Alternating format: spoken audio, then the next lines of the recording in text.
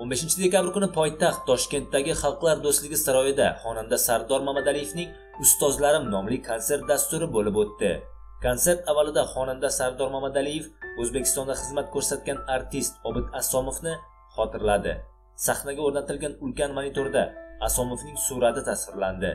Konsertda O'zbekiston xalq artisti Kamoliddin Rahmatov, O'zbekistonda xizmat ko'rsatgan artist Ravshan Komilov, Ravshan Namozov, Dilshod Rahmonovlar ishtirok etdi. Xabaringiz bor, 14-dekabr kuni o'zbek qiziqchilik san'atining ustunlaridan biri O'zbekistonda xizmat ko'rsatgan artist Obid Asomov 55 yoshida olamdan ko'z yumdi. Qiziqchi 15-dekabr kuni Toshkentdagi Kamolon qabristoniga dafn etildi. Obid Asomovning janozasida xorijiy mehmonlar ham ishtirok etgan. Viloyatlardan avtobuslarda minglab muxlislar tashrif buyurgani aytilmoqda.